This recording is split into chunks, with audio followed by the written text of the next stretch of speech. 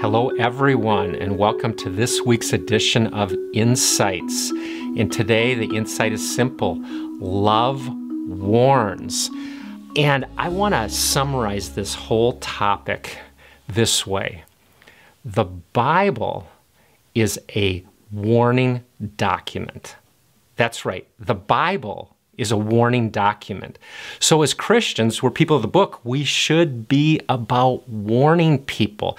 The Old Testament has many warnings, everything from Noah warning the people through building the ark and then judgment coming, to nations being warned, to the prophets' primary focus was warning the people of their waywardness and calling them back to God. The New Testament warns us of Jesus' second coming, among other warnings, even picking a small book in the New Testament, like the book of Jude. It's filled with warnings. Of course, Revelation is a huge warning of the cataclysmic events that will happen prior to Jesus' second coming.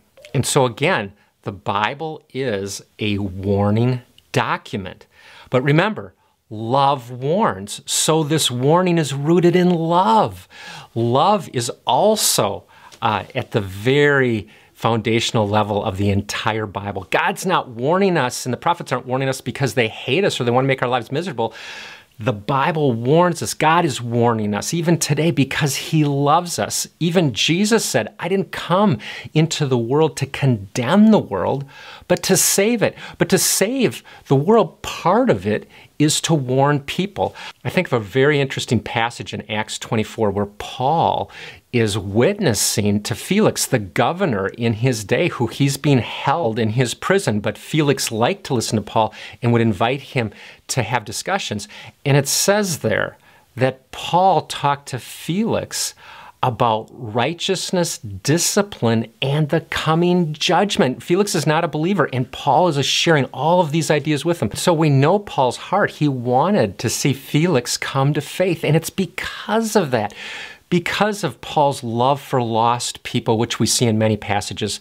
But in this passage specifically, we see Paul sharing this, the idea of future judgment, so that Felix will humble himself. He will turn from his sin. He will turn to faith in God. And speaking of that, let me remind us of John the Baptist. He was constantly warning people. He even said to the Pharisees and Sadducees, who warned you to flee the coming wrath. That reminds me of Peter. And Peter says at the end of his famous sermon in Acts chapter 2 on the day of Pentecost, Peter says, save yourselves from the coming wrath. He's warning them. And it also says in that verse that he went on with many strong words or exhortations to tell the people to turn, come to faith in Christ, and to escape what's coming. So again, we see both the love of God in these preachers, but we also see the firm or even stern warning, because love warns, and the Bible is a document that is based on both love and on warning. I look forward to being with you next week on Insights.